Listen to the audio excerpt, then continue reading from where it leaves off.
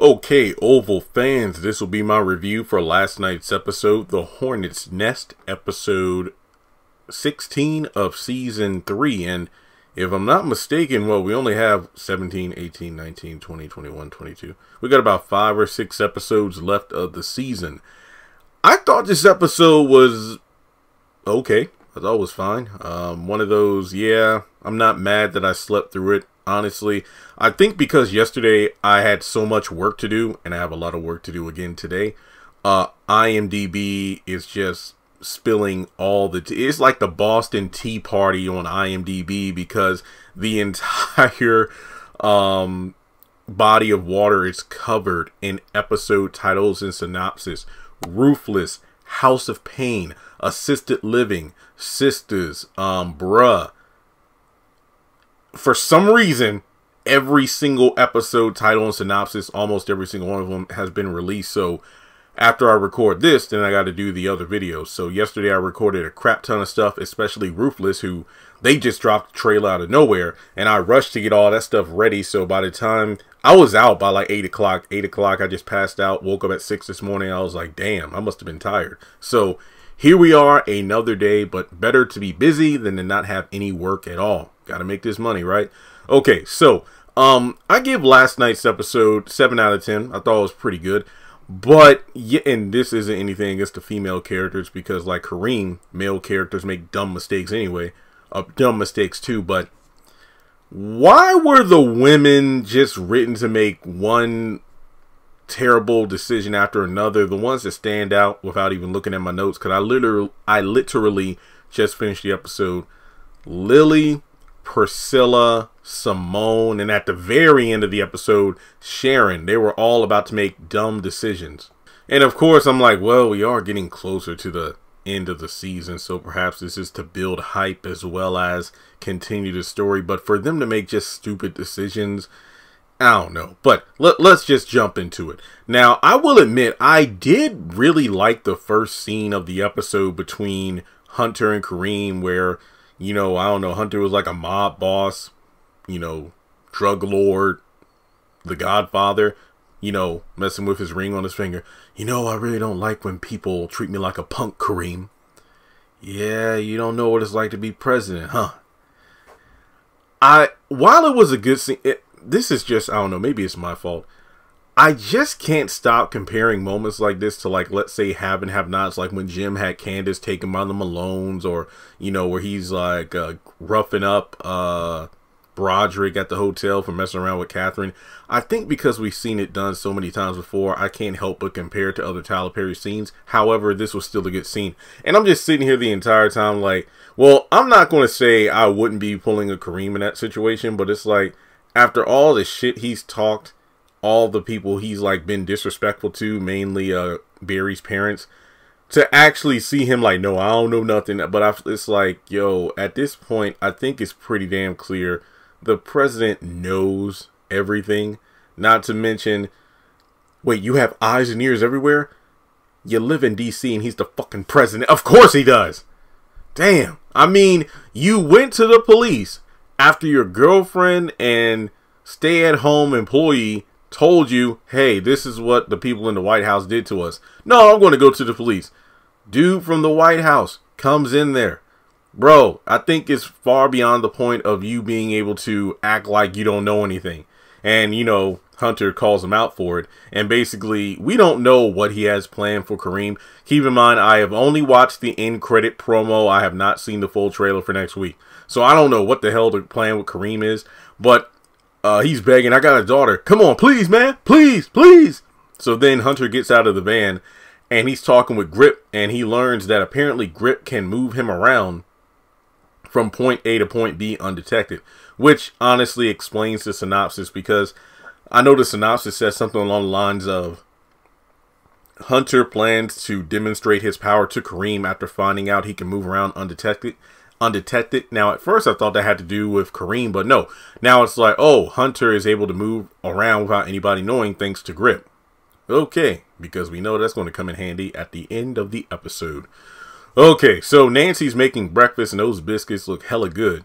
and Sam wakes up, and it's a really nice scene between the two. You know, them being the ones who stepped out of their marriage for this reason or that reason. And like she says, look, I'm not trying to say to make you feel bad, but just so you know, Priscilla has a good heart and everything, and a good heart can't hold anger. And I was wishing Sam would say, well, you don't know Priscilla.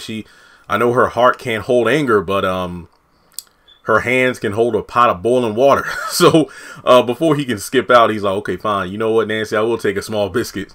And Priscilla actually comes in, and, you know, they kind of have a moment where he tries to greet her, but she doesn't want to see him or talk to him. And Nancy tries to make peace, and he's like, hey, you know what, I was just going anyway. And Priscilla actually came over there to talk to Nancy, but now that she saw Sam, she really doesn't know what to do. This kind of gave me the same vibes as Sisters, where, let's say, Karen came over to the basketball game saying she wanted to talk to Aaron, but then she saw Zach and then she froze up. It was kind of one of those things.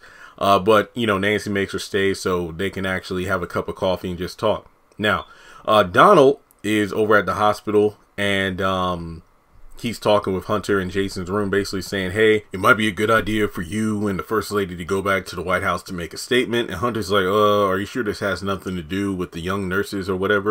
Like, no, sir. I mean, do you think I have a problem, Donald? No, it's like you love the ladies. Exactly. So basically, it's like Donald is, quote unquote, remembering what the president was making him, you know, aware of in the last episode. You know what? I'm getting tired of you telling me what I can and can't do. So I guess Donald's like, yeah, you know, everything's all good. Well, I want to go home and change, and I'll meet you at the White House. All right, so we go over to the hotel. Max doing his thing on the computer.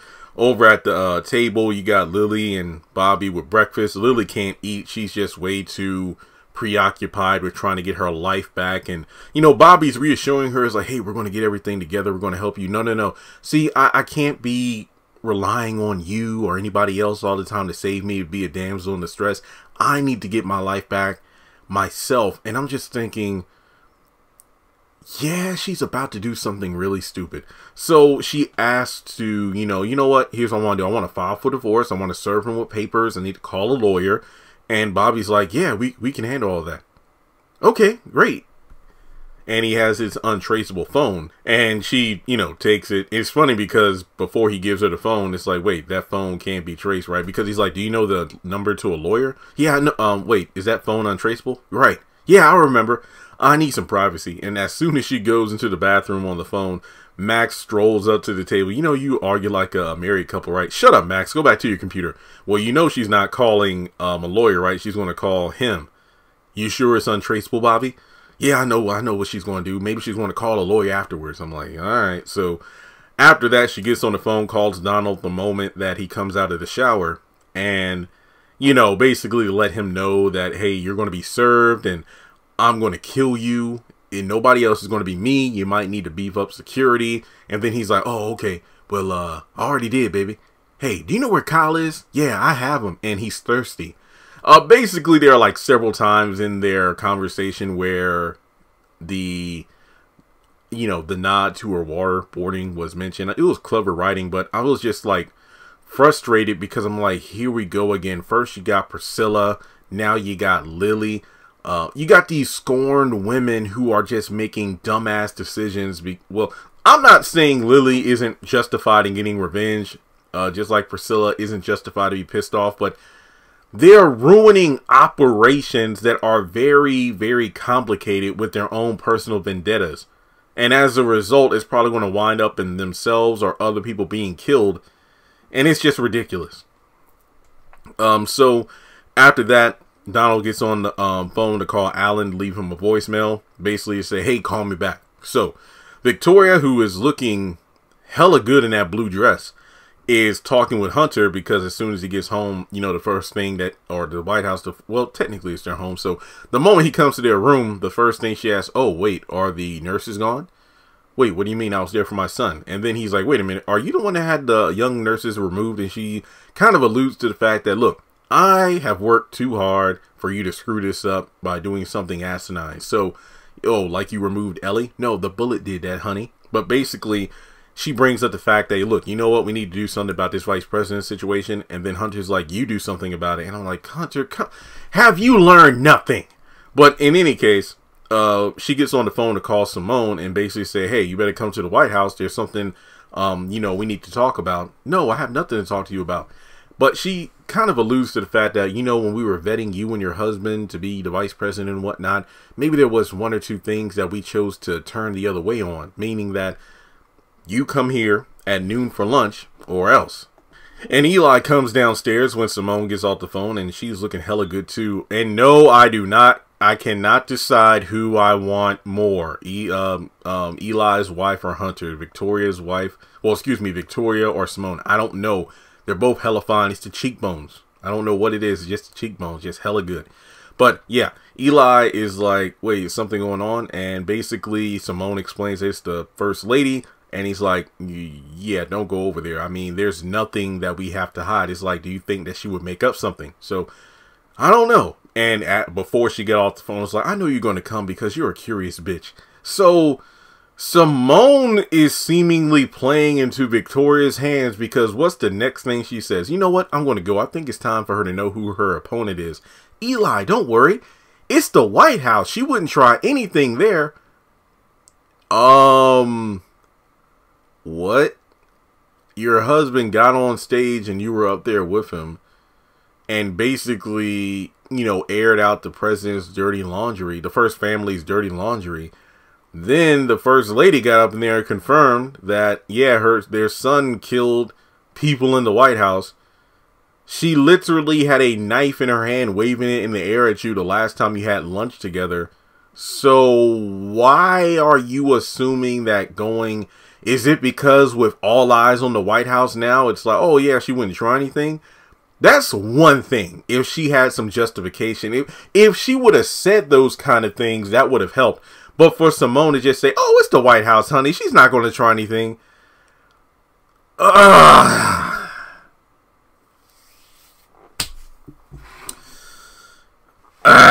Yeah, that hurt. It really hurt to just sit through that. Because I'm like, are we really being serious here?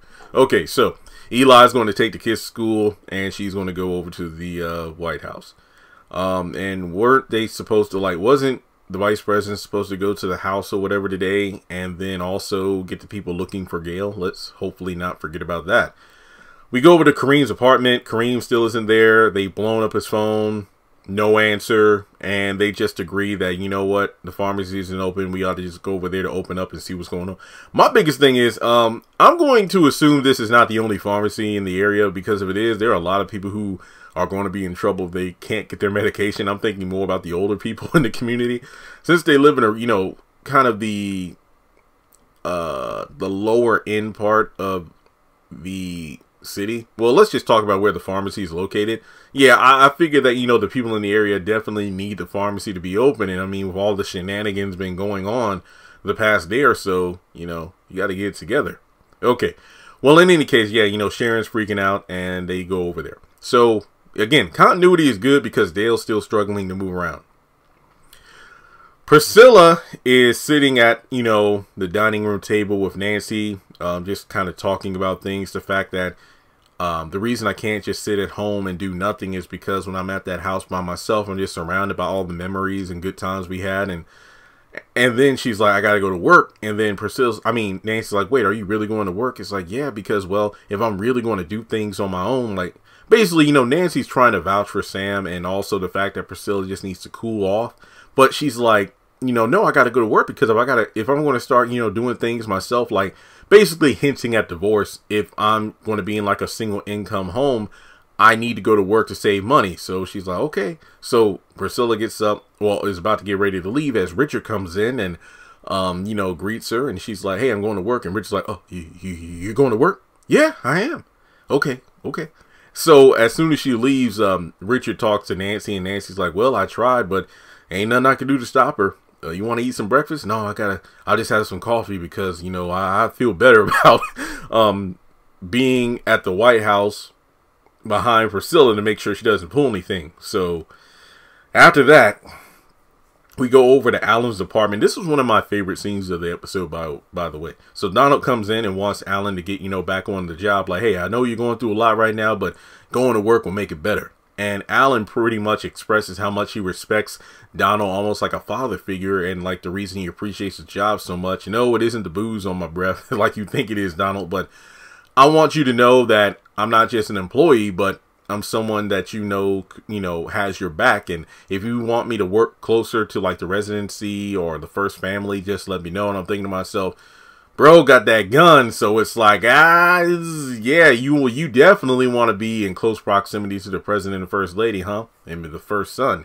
But basically from there, he says, you know what, hey, you're the first person I want to tell this, but the reason I want to work closer is to learn everything I can from you and the president, because one day I want to run for office. And Donald's like, yeah, that's what I'm talking about. So, hey, you go ahead, get ready, and I'll see you at work. Yes, sir. And I'm thinking, well, let's see how this goes.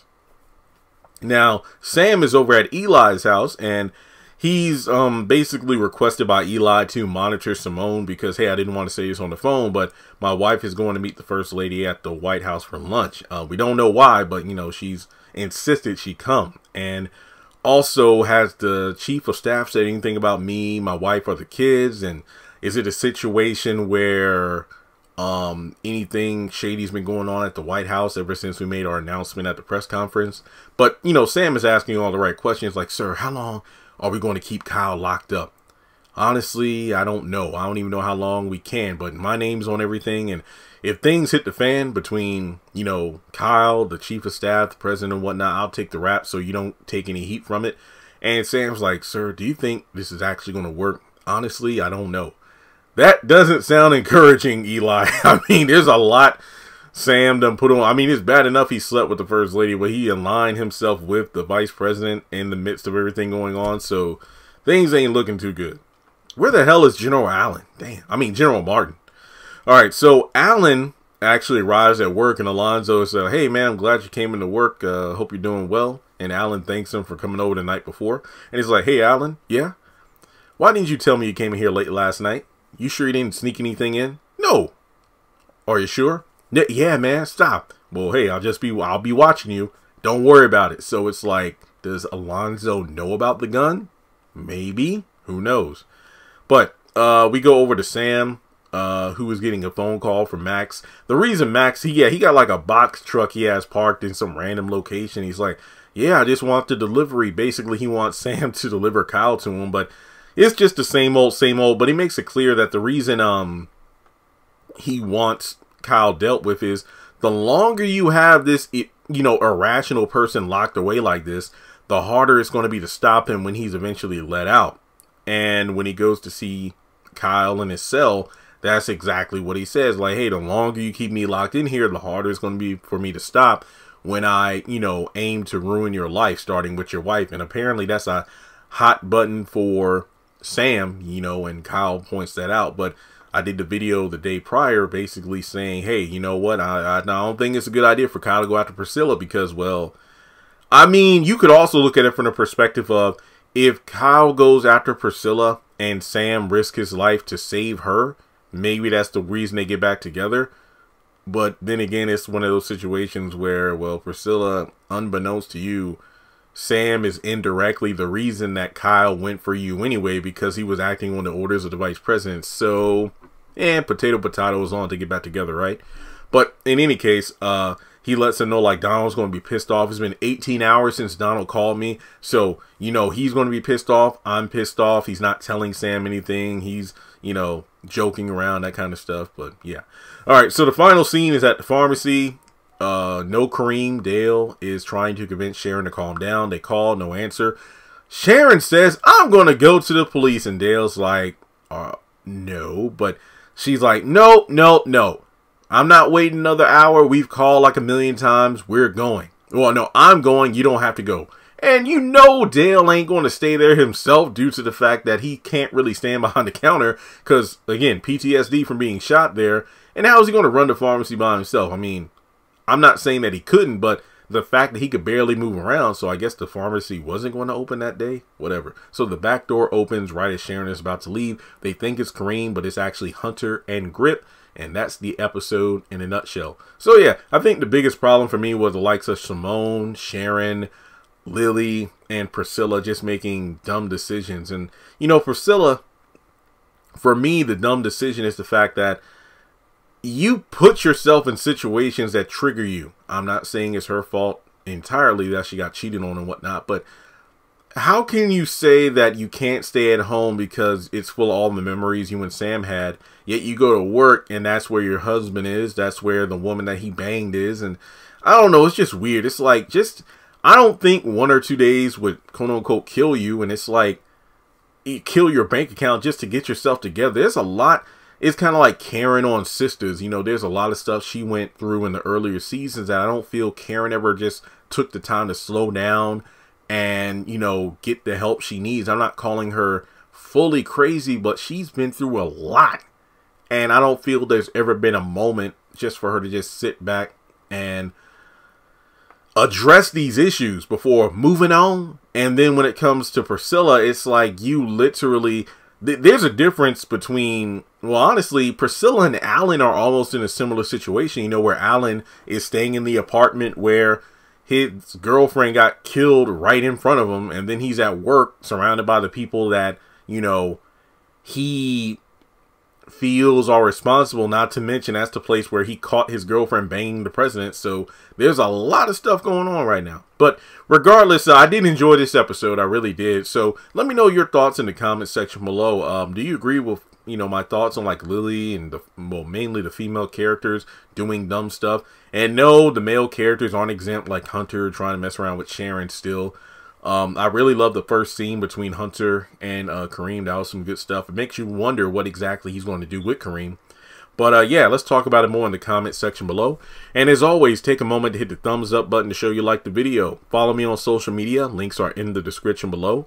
In order to be notified whenever I post content on the channel, hit subscribe and hit the bell icon and select all. In case notifications are not coming through and you've been subscribed for a while, you may need to unsubscribe, hit subscribe again, hit the bell, and hit all, and it should work. But thanks so much for tuning in. If you want to donate, feel free to do so on PayPal or Cash App, and I'll catch you in the next one.